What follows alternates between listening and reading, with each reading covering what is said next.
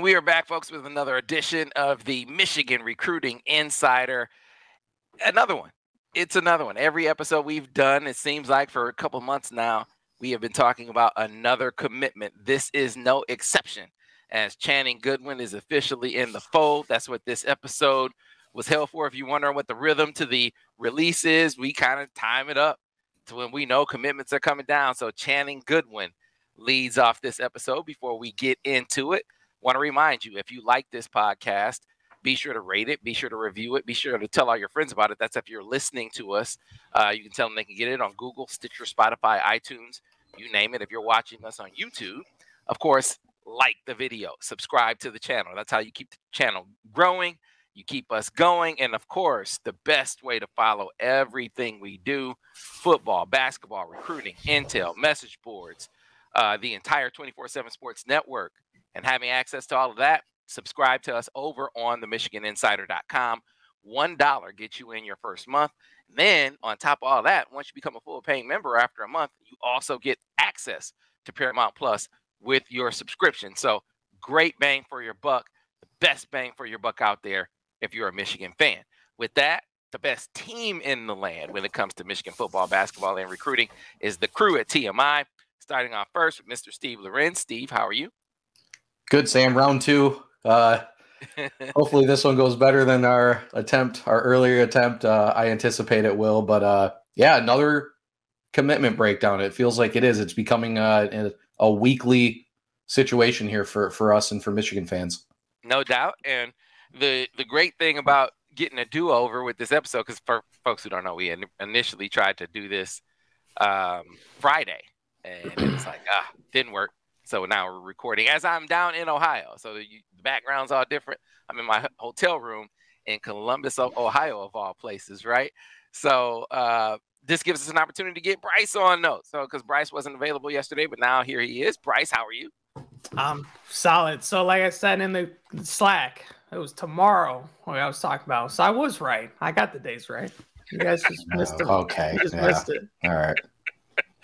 Yeah, sometimes it works out, right? Just like the Channing Goodwin recruitment. It's not typical that a wide receiver, comes from offensive lineman stock. But that's exactly what happened here, as his dad, Jonathan Goodwin, was a standout offensive lineman at the University of Michigan.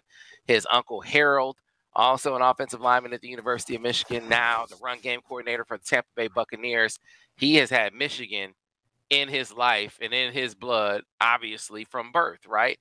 But Michigan did its due diligence in recruiting this young man on the merits, forging a relationship with him from the beginning. Ron Bellamy did a great job of that. And this kid, by virtue of recruiting him, it opened the door to Providence Day. And, strangely enough, wound up getting them in with Jaden Davis, and Jaden commits, at least publicly, before Channing did. And so, but Channing officially in the fold. And we'll start off first with you, Steve, because I know you went and looked at his updated film, and you see why he is a top 247 product, number 241 in the country right now, according to 24/7 Sports. Yep. First thing that jumped out to me, he definitely got faster between his sophomore and his junior season. I think that's one thing that really stands out. Excellent hands. Kind of does that thing where he catches the ball and then goes down with one hand while he's like about going down to the ground. That extreme confidence in his hands situation, and not afraid to go up for contested footballs. And that speaks to those strong hands. The guy like that's going to want to go up and make plays and succeed at it. So yeah, more than just a legacy commitment, right? Feels like the kind of receiver Michigan needs in this class anyway.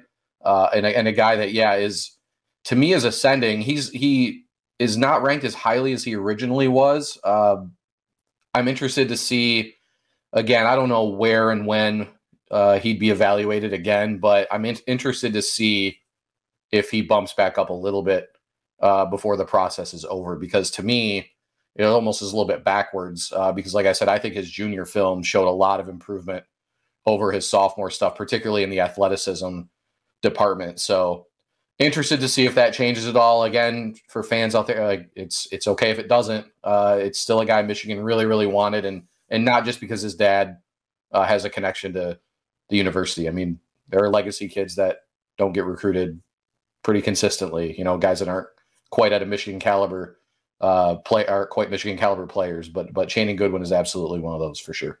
Yeah, Brice, that comes ringing through. Ron Bellamy was all over this kid. Definitely didn't rest on his laurels, and it's easy to do that with a legacy guy. You just expect him to jump into the fold. They didn't do that with Blake Frazier. They didn't do it with Channing Goodwin. No, and honestly, they're 3 for 3 this class. Jacob Bowden, Blake Frazier, yeah, and now Channing Goodwin. And the thing with Channing, you know, watching his film too, I'm really impressed with. He just seems to get open. You know, I don't think he's like a blazer. I don't think he's going to be the speedster in this class, but he finds a way to always get open. He can read coverages, you know, and see where the holes are in the defense and kind of sit there. And on top of all this, he's got a great connection with the quarterback who's going to be coming into Michigan as well. So I'm a huge fan. I know before the podcast, people always like, you know, making comparisons. Who does this guy remind you of? Sam, I said, this is just my opinion, he's a bigger, probably more physical Roy Roundtree at this point coming out of high school. And I was looking at both of them, 6'1".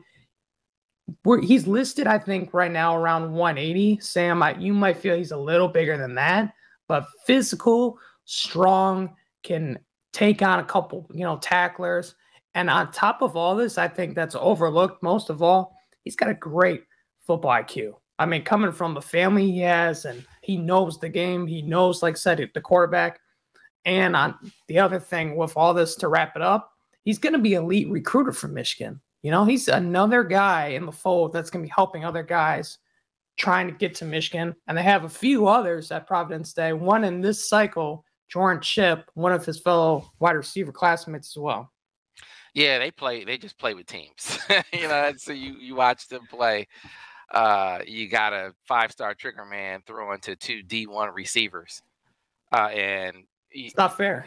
Their skill sets kind of complement. Yeah, you look at Ship, who we'll talk about a bit here shortly. I know we have in the past. He's a catch radius guy. Anywhere you throw the ball in his vicinity, I mean, the dude can jump out the gym. He's a contortionist performer. He's that guy. This, to piggyback on what you guys said, and Channing is a really, really physical. So he plays through his man, whether that's a guy who's, imagine boxing a guy out for a rebound, for instance. You know, that's, you know, the lob guy is George Ship. This is the guy who is down in the paint, talking about Channing, that's muscling you, going up for the rebound, coming down with it. He is that guy. So he gets off the line of scrimmage. Great. You don't want to press him because he's so strong. He's a good jump ball guy as well. And then, Steve, you mentioned his speed. I think that is what flipped the switch for Michigan. He was a recruit, but I think it intensified, and he became, a major target when they saw that he's a legit 4-5 guy. I think they saw him, they watched him run, they saw him run as they went down, and they were going around to see to the different schools last year during the eval period. And so you're able to see guys and as they're out in workouts and that kind of thing. And seeing him run, I think was what did it. And from that point on, they recruited him as vigorously as any receiver on the board. And I think that resonated with him because it was, and I know Mom and talking to Jonathan about it, and both, and let's give Jonathan credit on this too. They made it a point to not make Michigan, you got to go to Michigan. Like, they make this be your decision. If Michigan winds up being the best spot for you, great. But we are not, you don't have to go just because your family went there. And so I think the kid took that to heart. He was really looking at a lot of regional schools. But the fact that Michigan didn't just assume that he was going to go there, I think really, really hit the mark with him. And now they have a guy who will be physically ready to compete for playing time as a freshman. And then to your point, Brice, already has that chemistry with the future quarterback, which brings us to what you said about him as a recruiter. We saw Jordan Chip on Twitter say, "Where are we going, twin?" He knows where, he knew where Channing was going to go. But this kind of shifts the deal, shifts the focus over to Jordan Chip, Steve. a guy whose recruitment, as we talked about in a prior episode, has suddenly intensified with Georgia's entry into the mix. Yeah, I mean, I'm wondering, maybe you guys are, this might end up being a Michigan-Georgia battle, right? I mean, it's hard to know who Georgia's recruiting because they're recruiting so many high-level guys across the board, but it feels like Jordan Shipp's a legitimate priority for them at receiver at this point. So Michigan has Channing Goodwin, Jaden Davis in their corner. I also got to remember, though, that Chris Peel signed with Georgia last cycle, so they have somebody with knowledge, like probably a friendship there of some kind, who can let him know what things are like at Georgia already and what kind of program they run, stuff like that. So, while Michigan does have some legit ends, Georgia has maybe a little ace up their sleeve too, as far as a guy within the program already who can do a little bit of recruiting himself. So, that one has gotten more interesting, but it's just hard to it's got to be enticing to know that your quarterback right now and your future or your receiver mate, your guy on the other side of the field, are both going to suit up for Michigan. We know there's a comfort level there with all those guys, and that wouldn't be the question. It's just a matter of, to me, I think it just really comes down to Georgia. I don't know. I know he's been interested. He seems to have shown a lot of interest in NC State and North Carolina, I believe, but gotta think if Michigan and Georgia are pushing as hard as it feels like they have been, that those might end up being the two schools at the end of the day with the best shot. Yeah, he's been there a ton. I mean, talking about Carolina and NC State, those are definitely, as far as proximity is concerned, and that was originally maybe to me the bigger opponent was proximity. I think as he's gotten out on the visit trail, especially to Michigan, that's become less of an issue to the point where he was like, I'm not even thinking about that. That opens the door for Georgia too. His dad's an SEC guy, played at Florida. A little upset that Florida didn't really move on him, but he'll have an appreciation for UGA, big time program, back-to-back national champ. They are not to be discounted. They are not to be dismissed. I'm like you, Steve. You get all these guys on campus together. Momentum is a thing. I think you said that last time. Momentum is a thing in recruiting too. I think that they picked up momentum to look at another receiver who we all have crystal balls in for. We talked about in the last episode. Amarion Stewart's momentum picked up when they put him with all these. He put him with Jordan Shipp, put him with Channing Goodwin, put him with Jaden Davis on that visit. I think you get all those guys back up again, and man, there's a chance, Brice, that it could get that ball rolling all over again. So, we'll see very clearly another domino in the receiver room or on the receiver board. We all think that Michigan will wind up getting Amarion Stewart. The question will be number 3, because it looks like they'll take 3 receivers in this class. Who will number 3 be? It might be first come, first serve in that regard. All right, so let's move on over to some other big news. And this was kind of manufactured news, right? I don't know about you guys, but I kept getting all these DMs and seeing all these messages on the board talking about, hey, will Michigan recruit another quarterback in 24? And I was scratching my head. I was like, what are you talking? Well, Cutter Boley's reclassifying to 24, and what about recruit maybe? And what about recruiting him there? And there are reports out that Michigan's recruiting him in 24, and I was like, man, just didn't make sense to me that would be the case, but I checked on it, and with multiple sources, including the Davises, Brice, and quickly found out that there was nothing to it whatsoever. So, top 247 quarterback, the 2025 class right now, Cutter Boley, has been a long-time target for Michigan, guy from Lexington, Kentucky, a guy that Kirk Campbell had recently seen. He plans on going back up to the school again. And this is a guy that Michigan really likes. He's been up to campus, I want to say, about 4 or 5 times. He's got a great relationship with several guys like Boo Carter, Amarion Stewart, several guys. So he's very familiar with Michigan, the guys they recruit, and everything about the program. That being said, Michigan does have a certain 5-star quarterback coming in the fold. And You know, the thing when I first got the same thing, Sam, of DM funding of what do you think about a 2 quarterback class? And I was like, wow.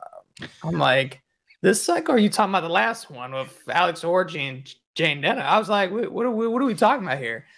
And they're like, well, there's speculation, rumors of him reclassifying, and how do you think Jane would take that? First off, I personally feel like Jane wouldn't care. That's just they're not worried about Bryce Underwood for next cycle. Let's say if he were to come to Michigan. So I don't think he would care if Cutter Bully were to come here, but I don't think that's going to happen. And people who I've talked to, they didn't get that vibe either. You know, basically what I was told point blank was if he does reclassify Cutter Bully to the 2024 class, Michigan will end pursuit of him, point blank. That's what I was told. Yeah, Steve, that's pretty consistent. You know, it's one thing to have a 5-star quarterback come in the class after you, but the same class, you know, that gets to be a little bit different. And that's why Kirk Campbell was very proactive in killing this rumor before it even picked up steam. Yeah, let's talk about like the worst idea in the world. We're recording every week about a new commitment Michigan's adding. Let's alienate the top player in our class by recruiting another player at his position in the class and doing it without him knowing that they're doing it. All the while, you're gaining momentum with the number 1 quarterback in the 2025 class, a player that Davis's family has specifically said they would want him to commit to Michigan eventually. Let's just blow all of that up and ruin all that momentum that we just got done talking about that Michigan has had by doing this. Yeah, really dumb. You know, Cutter Bully, I believe he's a little bit older for his class, which I think is one of the reasons why he's looking at reclassifying. So from his standpoint, it makes total sense. And I can see Kentucky, Penn State. I think there are a few other schools that are sniffing around, or at least would like him to maybe move up a class so that they could take him in the 24 cycle. But from Michigan's standpoint, yeah, I mean, got to be disappointing for the staff to have to reach out to their star commitment to say, hey, like, not sure why this is a thing, but we're not recruiting another quarterback in your class. Like, you know, because you got to think they probably told Jaden Davis throughout his recruitment, hey, you're our guy. You're going to be the only guy for us. Like, you know, and then to have to come back a month and a half later after he commits and tell him like, hey, by the way, you really are the guy still. I don't know where that's coming from. Got to be annoying. But like you said, Sam, looks good for Kirk Campbell, though, to nip it in the bud before it really even gets going at all. You know, really probably endears him even more to the Davis family. You remember they liked Matt Weiss. The question was, what can Kirk Campbell do? He obviously did enough to get Davis to commit, but doing things like that can really even help strengthen those bonds. So, yeah. Whatever. On fire, Steve. That's great commentary, and it totally encapsulates, I think, what Kirk Campbell's his reaction probably was, because I talked to Jeremiah Davis, Jaden Davis's dad, about all of this, and he said, I'll give you the quote. He said, Kirk Campbell called and said, Jeremiah, this report is out there. I just want to let you know it's not true. Yes, I've been talking to the Cutter kid, but for 25. The thing I want to make sure you understand is that Jaden is the only quarterback we're taking in this class, period. And then Jeremiah went on to say, I hadn't even seen the report yet. And that's the point, right? Yeah, I mean, look, you have to fend off negative recruiting anyway. Typically, you expect it to be other schools and not, you know, having to refute false reports. But it all falls under the same umbrella, right? You got to keep guarding your yard against things that might affect your recruits, your commits, your recruiting class. And so this is just another sign that they got a heck of a recruiter in Kirk Campbell on the job. And this is not being afraid of competition. It's a great point to raise again, Steve, that the Davises are very much on board with. They mentioned Bryce Underwood specifically, but if Cutter Boley was 25, I think they would be willing to participate in that recruitment too. So this is not a dude that shies away from competition, but this is different because it's a great point. Another great point you made, Steve.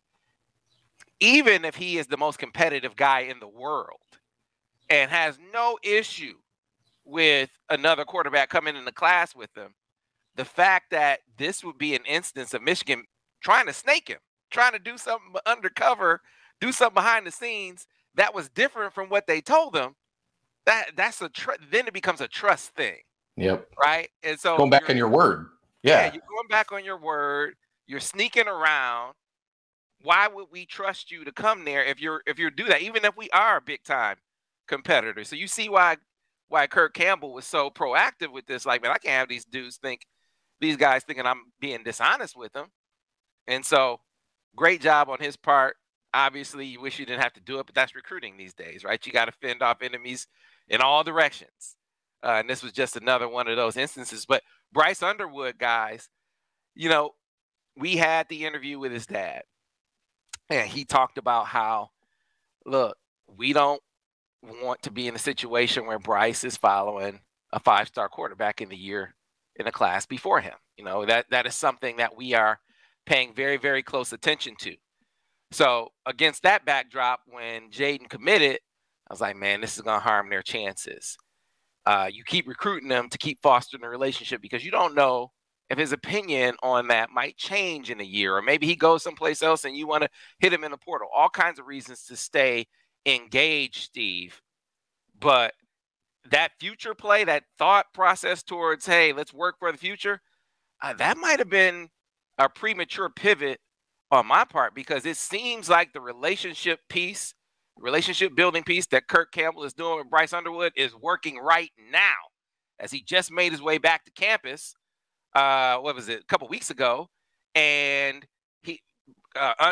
Campbell is supposed to be out seeing Bryce at his school, or dropping by his school, I should say, next week, and then Bryce is expected to be at Michigan several times over the course of the remainder of the spring and summer. This recruitment, despite the commitment of Jaden Davis, continues to trend up for Michigan. And it's I just don't think you can speak enough about the Davises not just being okay with it, but like actively saying like we'd love to have Bryce Underwood commit in the 2025 class. I think it's interesting. I don't know how he and his camp are dictating what constitutes an elite quarterback in front of them. And is this a commitment that would literally be decided by where a kid is ranked by our analysts? Ohio State has a quarterback committed in 24 who's a similar ranking as Jaden Davis and Aaron Noland. I believe USC has a 5-star quarterback committed, or no, not yet. They have one, the 5-star in 23, but I believe Elijah Brown, the top 100, is a guy that modern day is trending towards USC. LSU has a 4-star quarterback committed in their class. He's not ranked as highly as the others. It's just, it's kind of an interesting, is LSU telling their 24 quarterback that he's okay, but he's not that good, but we're going to take you anyway. You know what I mean? It's just kind of an interesting dynamic. Props to him, to the Underwood camp, for being honest and open about approaching it that way. I just kind of wonder what that actually constitutes. It's a great point, Steve. I think it's one of those. You have an impression about how things will go, and then you get into it and you realize maybe that's not the most realistic thing. I'm not saying that's where they are, sure, but I could see that's where they might wind up. Right, and that's like I said, are they going to watch film of these guys? Like, it's an interesting wrinkle in there. But like I said, to be open about it is more than most camps, and people are willing to be about it. So it does. I think it makes for a kind of an interesting situation. And again, I go back to, I think that's why it's so important that Michigan has a quarterback committed in 24 who both he and his family would welcome the competition, and again, even going back to the Cutter Boley thing, it's another reason why Michigan does not need to do any weird movement in 24 or 25. I think when you have Jaden Davis in the boat already, actively recruiting for you, and things are starting to turn around with Brice Underwood. I think now is you go all out for Brice Underwood. I think that has to be Michigan's main play. You still recruit the other guys. You recruit Cutter Boley if he's a 25. You recruit George McIntyre. You recruit Brice. You mentioned Achilles Smith Jr., right, as another guy it seems like they like in 25. But I think at this point, it's got to be Underwood's got to be far and away the guy, and another point in Kirk Campbell's favor there to turn that, to make a 180 out of that situation, not just to make a 180, but to do it so quickly. Incredibly impressive. So, that's what I'd be doing if I was Michigan. I just think it'll be interesting, because, and correct me if I'm wrong, but I believe it was like LSU, Ohio State, USC were sort of the three other programs I think have been mentioned most with Brice Underwood. But, maybe if there's another elite program that steps up and doesn't sign a quarterback or, gets a lower end guy from the rankings, maybe that puts them up there as well. Yeah, Brice, I can't help but have the contrast with Dante Moore. Can you use proximity to your advantage? I just felt like, man, you didn't have him up nearly as often as you would think with him only being in Detroit, right? I mean, that's just, you had a different recruiter at the helm at that time. They would be in a worse position with Brice Underwood right now if there were not a change. We know that. His dad has said as much, right? They would be in a worse position with Brice Underwood right now if there hadn't been a change at the QB coach.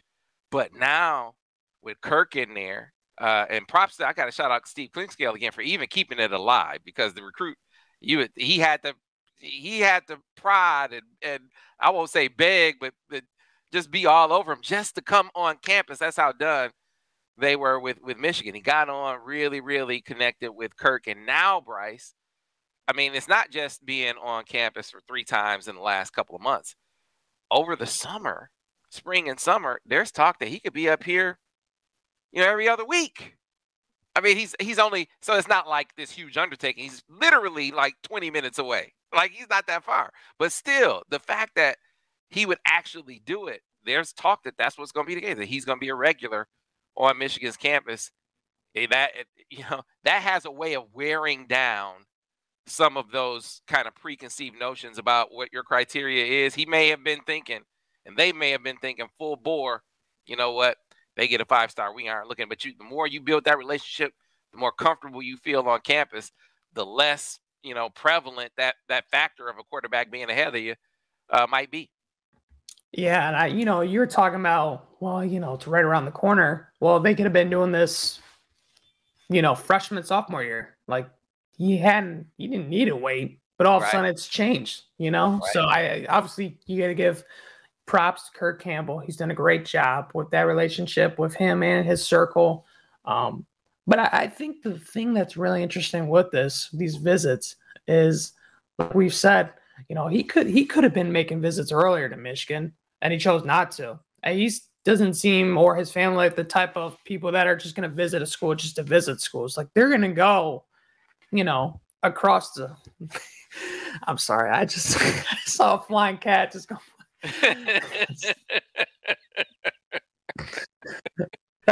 Mom's on vacation, so I gotta leave the door open when we're recording right now. Otherwise, they go crazy. So she's been all over the place.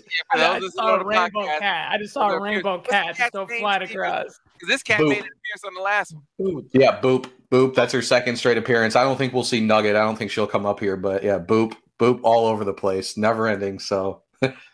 Yeah, if you're listening to the podcast, you just pull it up. Pull up about the 28 minute mark, and you'll see it. But anyway. Yeah, I just feel like, again, this is a type of kid that Steve even said to, you got to go all out for. I think he's got first round potential right now. I'm a huge fan of him.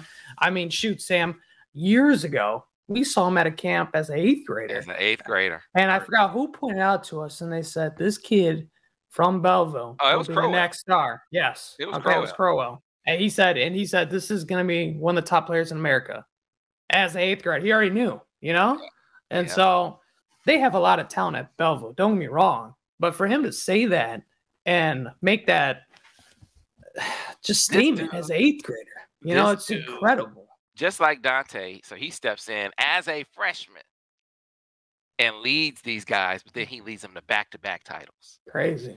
and they're favored to win a third one. I mean, and they should. And look, I think Dante is very, very talented. I think you guys know that. I think he's a very talented guy. This dude is even better physical talent. So, yeah, man, you keep recruiting this dude. Even if you thought there was no chance of getting him, yep, you keep recruiting this guy, right? Yep. But it just so happens that there's a chance. I'm telling you, there's a chance. They're starting to turn the corner here. New coach there now too. I mean, yeah, you want to keep recruiting the star player with a new coach, without a new coach, whatever.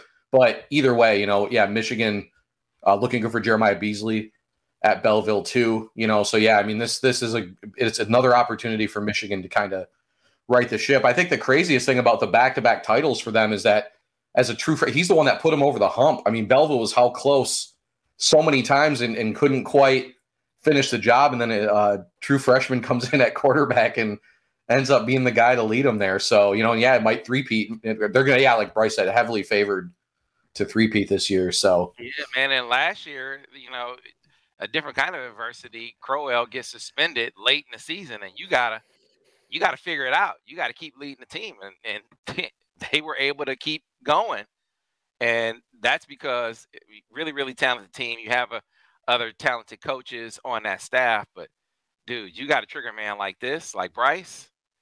Yeah, that fixes a whole lot, and it wound up missing your head coach at that point in the season last year. So big deal. We need to get to a break, but before we do, I want to talk a little bit about edge recruiting because, Steve, you just put in a crystal ball. We always highlight when we put in crystal balls, and so you just put in one. Why don't you tell the folks who it was for? So crystal ball in for Pittsburgh 3-star Cole Sullivan, you know, athlete, but is a guy who could project an edge. There was a user on our board, I can't remember which user, mentioned Chase Winovich as a potential comparison for him. I actually had checked in on that and was given a very affirmative response as far as I believe that's what Michigan kind of views Cole Sullivan as well. You know, and so, yeah, I think we've talked about edge a little bit. I think the question, they take Cole Sullivan, again, maybe an edge, could be a tight end, could be a linebacker. There's a few different spots that I think Michigan is at least keeping an eye on him. Will not impact any of the other major edge targets that we've talked about. Guys like Dominic Nichols, who we think Michigan is in a pretty good spot for right now.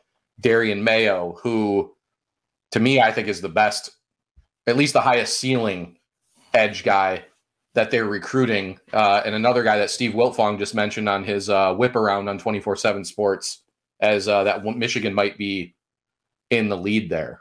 So, you know, a lot of things are happening at edge. Both Nichols and Mayo are expected to official in June. So, you know, we'll see if they want to end their recruitments anywhere around that time frame. But yeah, Cole Sullivan could be a guy to decide sometime in the near future. Might be the next, could be another episode at some point that we're recapping his commitment. So, you know, another one there. And then, yeah, then there's still the other guys like a Brian Robinson type who, you know, has been to Michigan more times than I have in the last however long. So, you know, so that one's still another one. I know you guys are going to see him tomorrow at the huge Under Armour event. But yeah, like a Cole Sullivan, if he does commit to Michigan, which we believe he will, would be treated 100% as an athlete, would not really impact their pursuits at any of the positions that he might project to. Yeah, it was. You're on fire today, by the way, Steve. On fire today. Marquise Lightfoot, another one that they have made it a point to reiterate how much of a priority he is. You have, I think, an asset in Amarion Stewart in that school over at Kenwood Academy now. I think it's my opinion. I think he's a heavy Michigan lean. I think Michigan will get Amarion Stewart. That's why I have a crystal ball. We all have crystal balls in for him. Yeah, I think he's their top receiver on the board, and I think he's going to be an ardent recruiter. It helps having a guy like that in the school over at Kenwood Academy to help with him. And I like the Chase Winovich comparison. Chase, was just an athlete. He started out as a linebacker, remember, moved over to tight end, and then came back over to edge. This is really, you got an athlete like that, a dude with that kind of length who can really, really run. He can project in a lot of different places. And I think that's valuable to bring in a guy like that in this mix, because you can kind of move pieces around your recruiting board a little bit when you have a versatile piece like a Sullivan, assuming they're able to close that one out. So, I know you liked this film too when you saw it, Brice. Oh yeah, 6'3", 200+ pounds, heat-seeking missile, had over 100 tackles this past season. So he's an incredible athlete.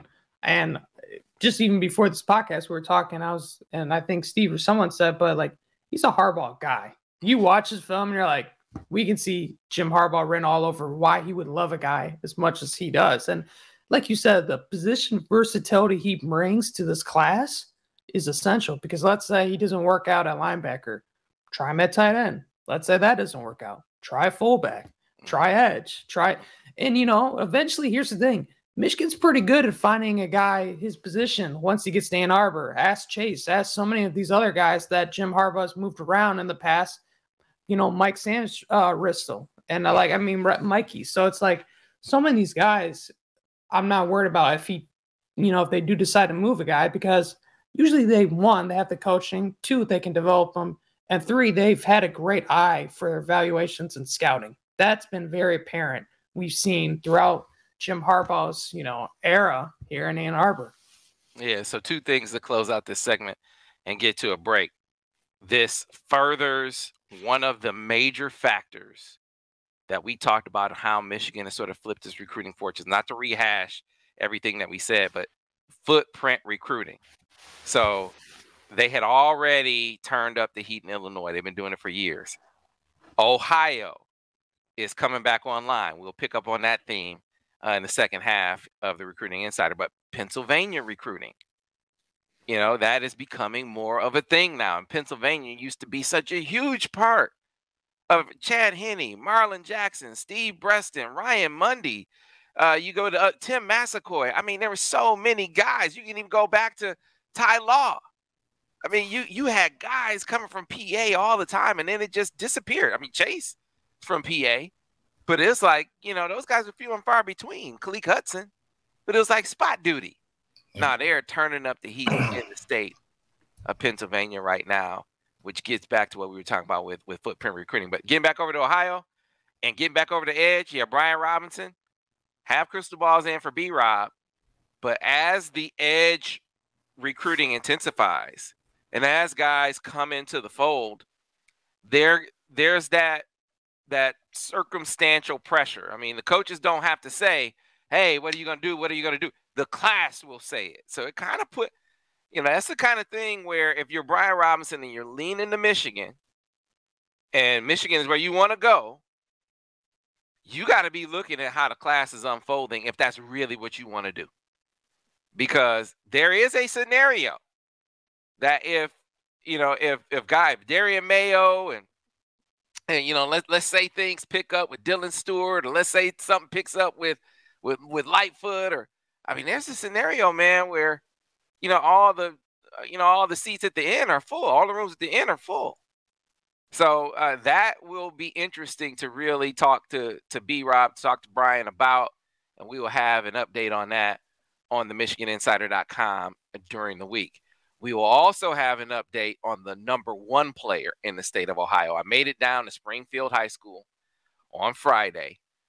Sat down with Mo Douglass, who I've known for 20 years. Mo Douglass, who is a former coach at Trotwood Madison, sent 5 guys to Michigan. So it's Rion Dawson, Brandon Moore, Mike Shaw, Roy Roundtree. There's one more, and Mike McCray, right? So sent 5 guys from his program to Michigan, right? Used to work Michigan's camp all these years. So has always had an open door to Michigan. And now his teammate of 8 seasons is the head coach at Michigan, and a guy who he's known since he was coaching at Ashland. And Steve Klinkscale is there as well. These help open the doors for the number 1 player in the state of Ohio, Aaron Scott. And this is the fiercest battle for the #1 player in Ohio, at least between Michigan and Ohio State, since Zach Harrison, right? And so I sat down with Mo Douglass to talk about it. I obviously sat down with Aaron Scott as well. When we come back on the other side, we will come back with the interview with Mo Douglass. So stay tuned for that, and then we'll react on the other side here on the Michigan Recruiting Insider. All right, sitting here with, man, I feel like we going back to the old days. My man Mo Douglass. Mo, how you doing? Great, doing great, Sam. Great to be talking to you, brother. Yeah, it's good to be talking to you too, Mo. I've seen you put a lot of guys in college situations and into their professional life. You've been doing it for a long time. What makes you keep doing it, Mo? Man, these babies, man, they need the opportunity, man, and it's something that God had just placed in my heart, man, and got a love for the kids and want to see them excel and get to whatever height they want to try to get to. I got you. So let's talk about Aaron Scott, #1 corner in the country, maybe certainly the #1 prospect in Ohio. You coach him, break him down. What makes him special? His attention to details. He's got great work habits. He's one of our top kids as far as whatever we ask him to do or whatever we tell him he needs to be doing, he does that. If we tell him that you need to work on your off man, if we tell him you need to go work on your character, he does whatever we have planned for him or what we seek for him to do. And he's just a great kid overall, man. So break down his skill set. What does he do well on the field? On the field, his press man is good. Got good feet, good hands, good hand placement. Got great eyes. Trying to keep him from looking in that backfield, because when you got some talent, you get a little nosy every now and then. But keep training his eyes. He does a great job of making sure he watches his opponent. Does a great job of film study. He pays attention to details as far as route combinations, locations on landmarks on the field, hand placement. Every week he asks for the #1 guy on the other team, and we give it to him. And for the most part, he's lived up to the bill each week. Mm-hmm. Yeah, and so I know a lot of coaches don't like to do comparisons, but folks who haven't seen Aaron play, is there a player in college or pros that he might remind them of? He would probably, I would say, a younger Jalen Ramsey. When Jalen was coming out, long guy, great limb, good in and out of his breaks, good ball placement skills where he puts his hands in the right spots to break up passes and things like that. But just a good athlete. I mean, he was a quarterback when he first came into high school. And after that season, he and I had a talk, and I was like, son, I know you want to play quarterback, but there ain't that many Lamar Jacksons out there. Your throwing days, your throwing mechanics aren't that great, but I said, but you can get paid if you come over here and play defense. And he thought about it, and then when he came, about a week later, he came up to me and said, I'm going to try it, coach. And 2 years, almost 3 years coming up, look where he's at now. Look where he's at now, #1 in the country. So he listened to you on that. So I imagine he's going to listen to your counsel when he's going through the recruiting process, or is listening to your counsel. What are you stressing to him? What are you telling him to look for as he evaluates the schools? Do your research. Look and see what, depending on what school it is, what degree you would like to go into, what field you would like to do after the game is over. Because even if you're blessed enough to go and play in the NFL 10, 12 years, you're still going to have another 40 to 50 years to live, good Lord willing. But just do your research. Don't go to a school because of the coaches, because that can change any day of the week. Go because of the opportunity that you're going to have in the school that you're selecting. Locations, sometimes location is good. Sometimes you want to be far away, sometimes you want to be closer away. Family distance, things for just things outside of the football aspect of it. It's bigger than that, because if you can't see yourself, say something was to happen to you on campus where you got hurt and playing the game, you couldn't play no more. Could you see yourself still going there getting your education? And so just things like that. But he's pretty well-rounded, so he's doing his research and checking off the boxes on what they play defensively, what do they do what players have they put in whatever positions that there are to be successful. And the coaches, like I said, the coach is going to change. It can change each and every week. But that has a small part to play in it, but not a large as part as we think. Yeah, man. You know, you definitely practice what you preach when you say you're telling guys go wherever the best fit for you. It's not always like that. Ohio isn't the only place where if you're in a state, you send guys to the state school. You send guys everywhere. And you've always sent guys everywhere. Where does that come from, Mo? Because there's a lot of pressure that tells you, you know, hey, man, guard your yard. You know, protect the borders. Don't let anyone in. Why have you never done that? Because it's not about me. It's about the kids and what's best for them. You know, I would love for them. I mean, if they could, I know people would love for them just to stay in Ohio and then that would be it. But it's a bigger world out there than this. And in the real world, you're gonna meet people from all over the place. And the thing is, my thing for that kid is to just put them in the best position to be successful. I don't care where it is. If that's going to school in Columbus, or if it's going to school in Ann Arbor, or if it's going to school in Stanford, you know, whatever. Just for them to, whatever they can be the most successful at. I know people want to keep people around, but my thing is to make sure they get an opportunity at some level and whatever's best for them. Well, here's what we know, though, for a good 10, 15 years, Mo. #1 player in the state of Ohio wasn't even looking Michigan's way. Like it just was no contest. Yeah. Right? Now it's a little bit different. Right? Yeah. Now they're starting to look again, and these are some guys that you know up there. So let's start off with Jim Harbaugh and what you know about Jim, your connection with Jim. What can you say about Jim Harbaugh? Man, our connection goes back to us playing together with the Bears. I think we played together for 8 years, both of our first 8 years, and he's a good dude, man. He made or helped develop some programs to take them to different heights. San Diego University, before he was there, nobody knew him. Next thing you know, they got a quarterback that's in the NFL that's been playing now for 20 years. Dang, never feels like that long. Right. Then he goes to Stanford, takes that program, and at the time he got it, they were getting beat by everybody. But then when he leaves, by the time he leaves, heck, they're battling for the Heisman Trophy winner, you know, or the Heisman Trophy kid, or a guy that's winner playing in the Rose Bowl. Then he goes to the 49ers, he goes to the Super Bowl. He takes that team to the Super Bowl. He comes home to Michigan. The roster wasn't as good as it is, and it needed to be at the time, but now he's got it to where it's at an elite level that can battle in Ohio State or Georgia or Florida or Alabama. Now he's recruiting on an elite level, and so now it makes it a whole lot easier for you to make them calls. And you got the running backs in the backfield, or you got the receivers or quarterbacks. So I'm just happy for Jim to be able to be in that position. Yeah, it's also easier to go into Ohio when you got an Ohio guy doing it. Yeah. And so you go and get Klink. You go get Klink. And now Klink has come back around. So what can you say about Steve Klink's-Scale?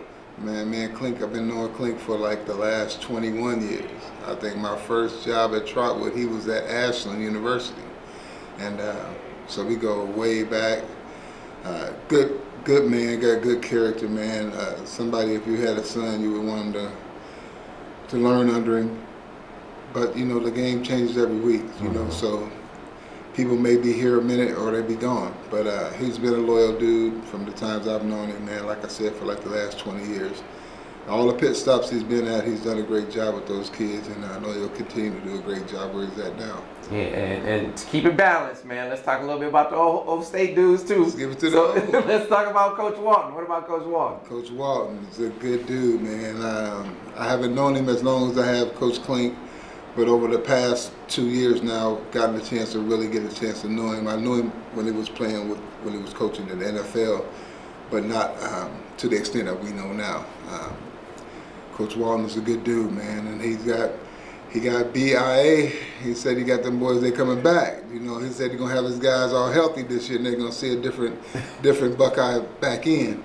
But he's a good dude, man, and a great mentor to a bunch of those guys up there. I've seen some of the good work he's doing with the DBs in his room, and the kids love him.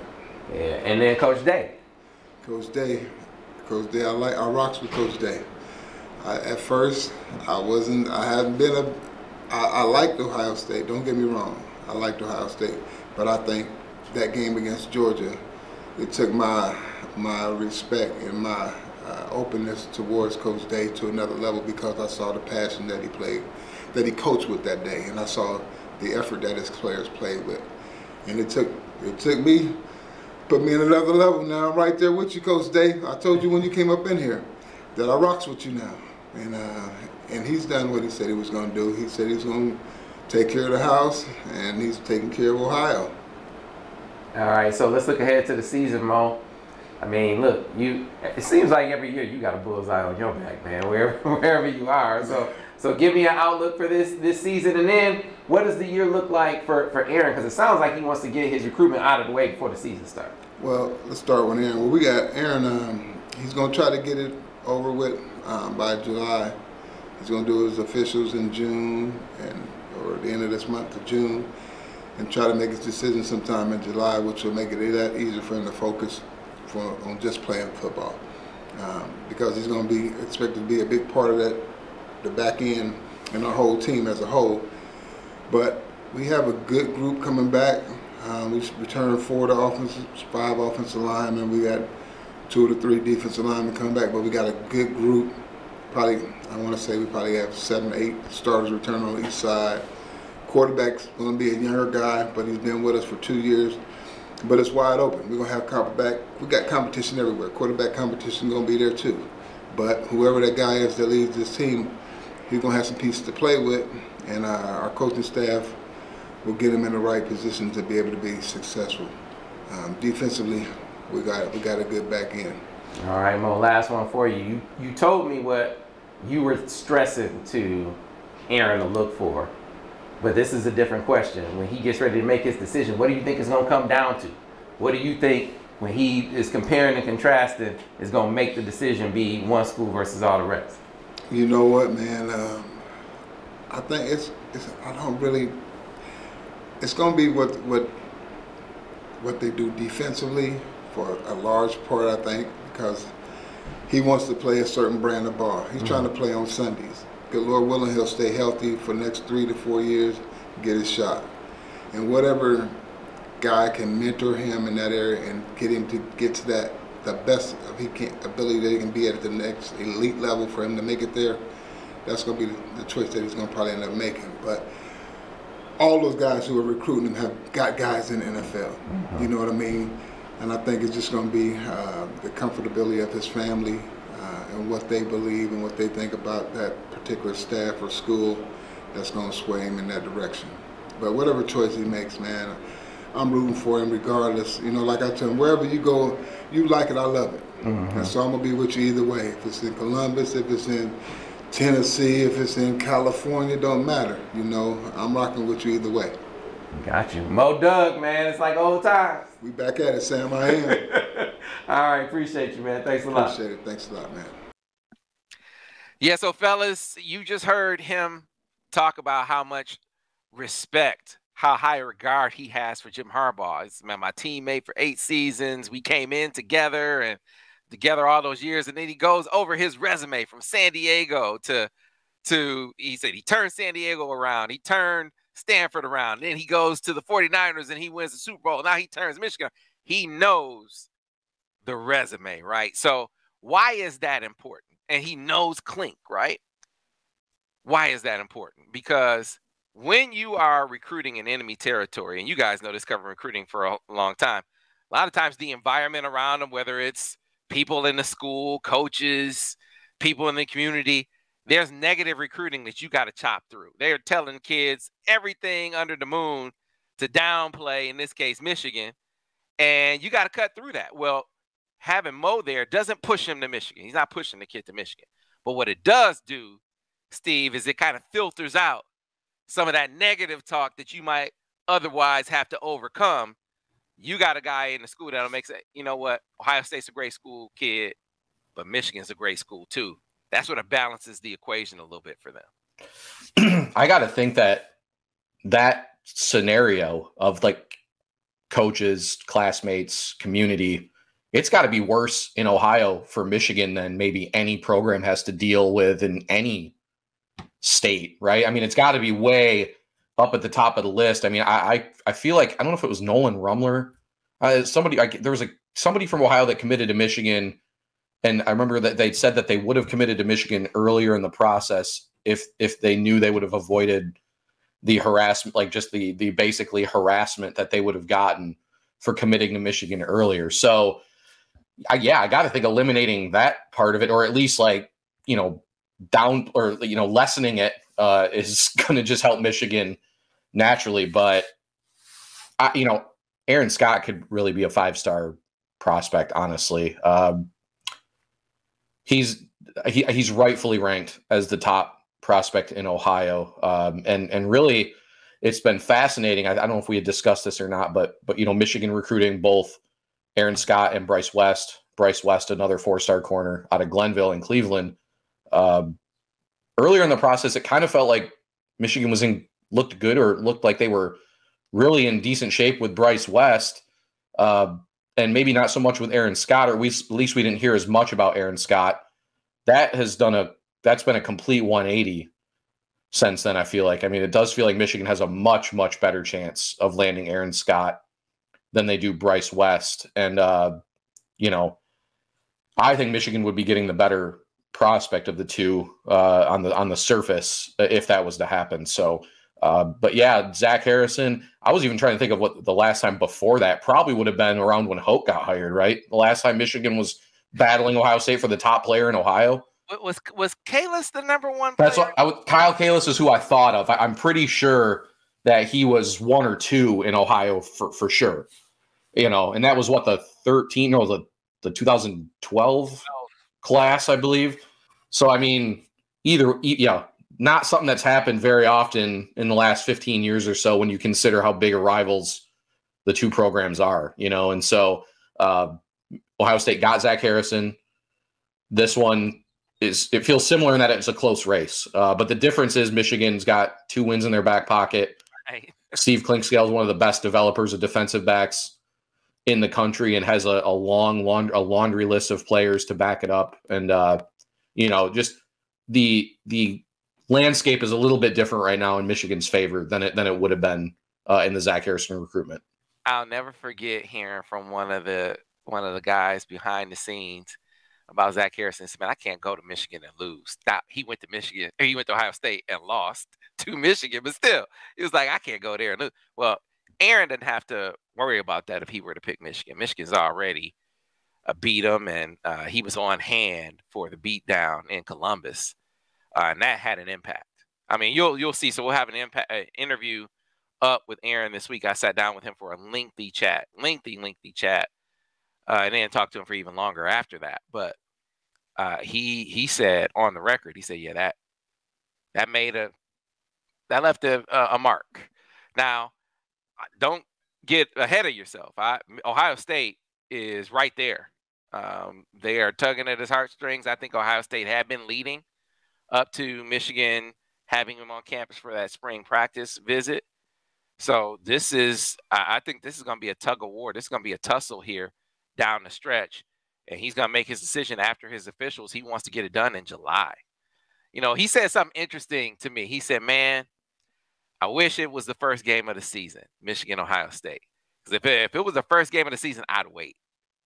I'd wait to watch it, right? And what that says to me, it really highlights how much he questions their defensive scheme at Ohio State, right? Because, I went into this in a piece of, you didn't see my breakdown, sort of handicapping the leaderboard. Check it out over on the MichiganInsider.com. But, the chance to really see, are they better?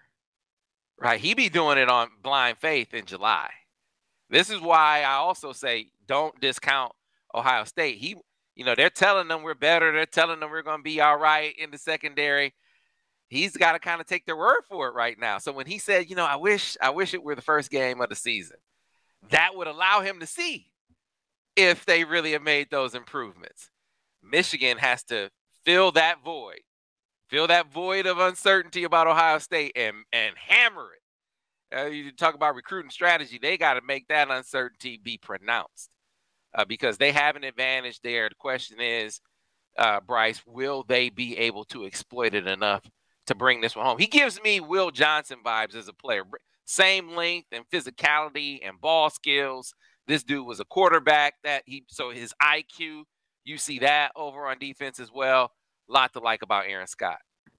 Yeah, and this is a recruitment that Michigan's been working on for a long time. You know, they got him up to campus back in the winter, and then they followed up, you know, for the spring. But I think what was crucial about that is the weekend he came up, Sam. If you recall, that was the same weekend that Jordan Marshall, Jane Davis, Brady Prescorn, Blake Frazier. What happened with all those guys, Sam? My memory's a little foggy. I don't know if they took a picture. I don't know what happened, but something happened that weekend that I guess now is resonating with recruiting fans. But that being said, if Michigan were, I guess, to use and show them why Michigan would be the pick, I would say, just look at recency, but look at Dax Hill, right? Look at DJ Turner. They are sending guys to the league compared to some of his other shooters, maybe in Ohio State. I haven't seen too many draft picks from their secondary recently. And on top of that, Michigan can show, like you said, Sam, Will Johnson, a guy who was a freshman, developed from game one to the Purdue game, where he's a star. Now he's looked at as a future All-American. I mean, this is substantial stuff and evidence you can show to support your claim of why you should pick Michigan. I think and that's why he's considering that. And I think that's why I made that comment to you, Sam, of, man, I really want to watch that game to see what it's going to look like, because it's so much you can hear and so much you can say. Well, when I said Brice said I was talking about Brice. Did I say you wanted to see the game first? I can't remember. I meant Aaron wanted to see that game first. Right. No. And that's what I'm saying. Okay. Is I think that's interesting that he made that comment, because I think, you know, Ohio State probably is saying, you know, we have definitely improved, you know, all this stuff, but you don't know. That's just talk. You know what I mean? Whereas Michigan can show DJ Turner get drafted, Dax Hill get drafted, Will Johnson, 5-star, but he's living up to the hype, right? So right. They're having stuff to where substantial evidence they can show him. And, you know, unfortunately, of course, he's in Ohio. And obviously how Ohio is, and Steve said, it's the toughest state for Michigan, obviously, to recruit in. But they are making inroads. They're making hay. And the coach, I think that's a big factor, too, that he's leaving the door wide open for any school. This is not just a Michigan thing. This is Eastern, this is Akron, any school that comes in. He's not going to let anyone begrudge another school. You know, he's going to have all his kids have open mind and open vision and look at every suitor. So they have a great shot, though. I really think they have a great shot. I wouldn't say they lead, but I think it's between Michigan, Ohio State, and Oregon, if I were to call it today. Yeah, I'd say they lead. That's my opinion. Now, can they hold on to it is the question, because look, Ohio State's tugging at the heartstrings. He knows he'd be a hero. I mean, you turned down Michigan when Michigan was good. See, it's easy for these other dudes to turn Michigan down. I mean, you're gonna go there and get blown out by Ohio State, but now Ohio State's getting blown out. So you're literally a hero for turning them down, staying home as the #1 player in the state. He has Buckeyes in his family. He talked about how huge a fan of the Buckeyes his dad is. Like, when he got the Buckeye offer, Dad was like, let's go. Let's go. Let's jump on the board. And he didn't do it. So what it tells you is that he, at least in part, is thinking about this as a business decision. Can you make that be his biggest focus? To me, is the question for Michigan down the stretch. So again, if you didn't read the entire breakdown, instead of handicapping the race, it lays it all out. Of course, be on the lookout. We're going to have, the entire interview laid out. And I talked to him about Ohio State a ton. So I didn't come at him asking him a million questions just about Michigan. We dug into the Buckeyes. We talked about Oregon a lot as well. So you get a view of what he thinks about these other schools. And, you know, you also get the view that this is going to be a battle. You know, where it stands now does not necessarily portend where it's going to finish. This one could jostle back and forth 20 times before he comes up with a decision. We'll be right there to cover with you every step of the way. Now, Steve, to one of the points you made, interesting how this seems to be the inverse of what happened or what's happening with Brice West, because they were seemingly trending up with Brice West, and then they had both of those guys on campus. Very clear, and you heard Mo talk about Ryan Day said hey, I'm going to prioritize the state right now because Michigan has him they got him backpedaling a little bit. And so he is putting forth more energy, more effort, more intensity with the guys in state. And it feels like, at least to me, that's resonating with all the guys, but it's resonating with Brice West a lot. At least that's what they say, because I agree. I think Ohio State's out front for Brice West at this point. Glenville, right? I mean, has Michigan ever got, like, you know, they signed Willie Henry, they got Frank Clark. I don't know if Ohio State really pursued those guys very heavily, right? So Michigan has always struck out with guys that Ohio State wants out of Glenville, right? And we know they want Brice West. It feels like they want the other Demarion Witten too, the tight end. Yeah, you know what? I think the last guy, and I have to ask him this, I think the last guy from Glenville that they got that Ohio State wanted was Pierre Woods. Oh, geez, that was before my recruiting coverage time, but I remember Pierre Woods very well. Yeah, I was just messaging with Pierre this week, so I'm gonna ask him. I say, man, remind me of that story. Where was Ohio State in your recruitment? But I'm pretty sure that Pierre was the last guy. I was gonna say he was ranked pretty highly too. I mean, you have to think that Ohio State was at least interested in him, but either way, it is a school where it feels like when Ohio State puts their foot down, they're very difficult to beat. So, you know, I think if you're a Michigan fan, I think you're ecstatic if you get one of the two guys. As I said, I think Aaron Scott would be the preferred prospect, but both are very, very, very good.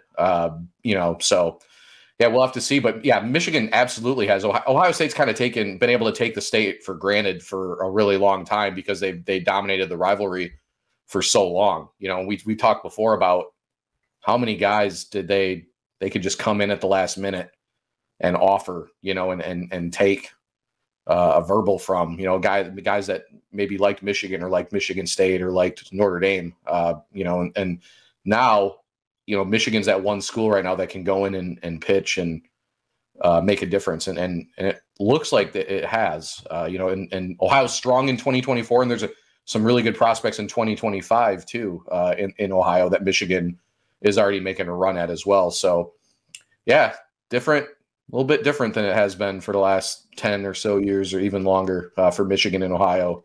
Outside of that one stretch with Hoke, the new car smell with Brady Hoke when they got all those kids in the 12 and 13 class. But, you know, otherwise it's mostly been Buckeyes. Yeah. As Mo said to me, not necessarily in that interview, but he said, hey, the boys are back in town. The boys, talking about Michigan, are back in town. You know what? These boys, us, we'll be back next week.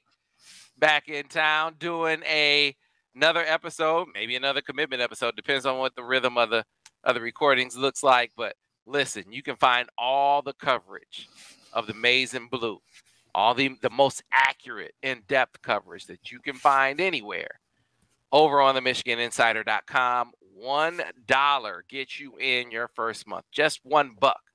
Couple pennies a day, right? Get you in. Get you access to all of football, basketball, and recruiting intel on the Maize and Blue you want. Get you access to the entire 24/7 Sports Network. So if you want to go read what the Ohio State folks are saying, what Bill Kurlick is saying about Aaron Scott's recruitment, you can do that by subscribing to the MichiganInsider.com. Be sure to get on over there and do that. Of course, if you like this podcast, be sure to rate it, review it, tell all your friends about it. If you're listening to us, they can find it wherever they get their podcasts, Google, Stitcher, Spotify, iTunes. You name it. Of course, if you're watching us on YouTube, like the channel, subscribe, or like the video, subscribe to the channel. You'll keep us growing that way. We'll be back next time on the next edition of the Michigan Recruiting Insider.